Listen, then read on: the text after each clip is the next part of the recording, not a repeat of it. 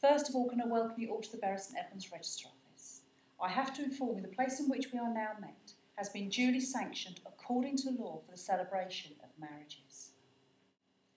You are gathered here today to witness the joining in marriage of two people, David Allen Haswell and Jamie Lynn Miller. If any person present knows of any lawful impediment to this marriage, it should be declared now.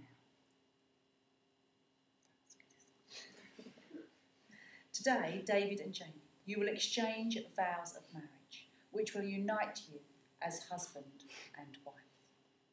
These vows are a formal and public pledge of your love and a promise of a lifelong commitment to each other.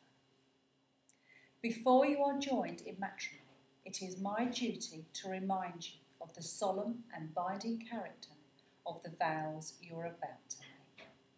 Although they may be short and simple, this in no way lessens its legal status to you or lessens the significance of your day. Marriage, according to the law of this country, is the union of one man with one woman, voluntarily entered into for life, to the exclusion of all others. David and Jamie, before you make your vows to each other, you must first make a declaration to me, to the effect that there is nothing in law to prevent you marrying each other. If you are free to marry each other, you should reply, I am, to the question I am about to put to you. I'll ask you first, David. Are you, David Allen Haswell, free lawfully to marry Jamie Lynn Miller? I am. Now, Jamie. Are you, Jamie Lynn Miller, free lawfully to marry David Allen Haswell? I am. Now, David and Jamie will contract their marriage before you, the witnesses. Would everyone please stand for the vows? Would you like to turn a face one up for me, please, and join both hands while you say your vows to each other? Okay. Start first with you, David, if you repeat after me. I, David Allen Haswell. I, David Allen Haswell. Take you, Jamie Lynn Miller. Take you, Jamie Lynn Miller. To be my wedded wife. To be my wedded wife. Now, Jamie. I, Jamie Lynn Miller. I, Jamie Lynn Miller. Take you, David Allen Haswell. Take you, David Allen Haswell.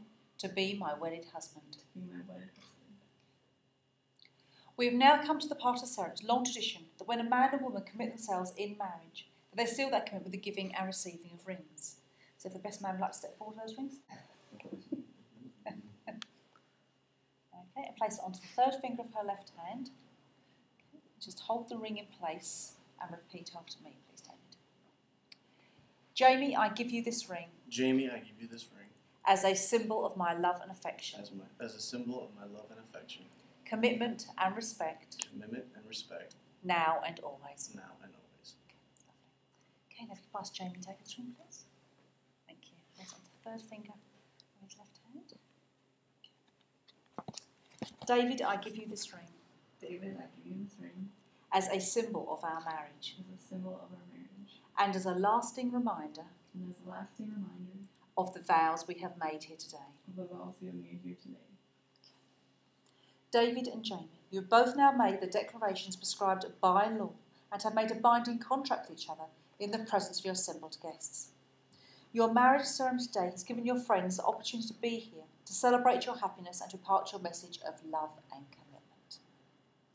It now gives me the grace and pleasure to pronounce you husband and wife. You may kiss your bride. A round of applause.